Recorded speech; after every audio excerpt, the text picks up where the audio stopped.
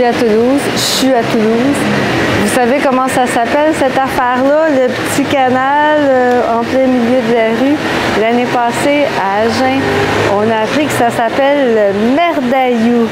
MERDAILLOU parce que c'était le petit canal où il y avait la merde qui coulait dans le temps, au Moyen-Âge probablement, en plein milieu de la ville.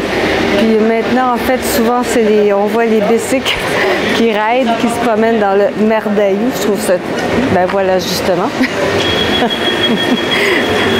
Moi, c'est pas de la bullshit hein, quand je parle, c'est vrai. Puis vous voyez la belle petite rue, c'est tout croche, c'est vraiment mignon. J'adore les petites rues à Toulouse. Donc c'est des petites rues étroites, mais il y a quand même de la place pour des chars. Il y a des chars qui passent ici. Voilà, une autre petite rue là, c'est tout croche, c'est impossible de s'orienter. C'est à gauche, à droite, à gauche, à droite. Là, vous avez le signe avec les noms des rues. Esquirol, c'est un mot que j'aime beaucoup. Ça veut dire écureuil, votre mot préféré en français. Écureuil, en occitan, c'est Esquirol. Ça serait plus facile d'occitan que le français, en fait. Puis c'est ça, là, on s'en retourne vers notre hôtel parce qu'on est fatigué.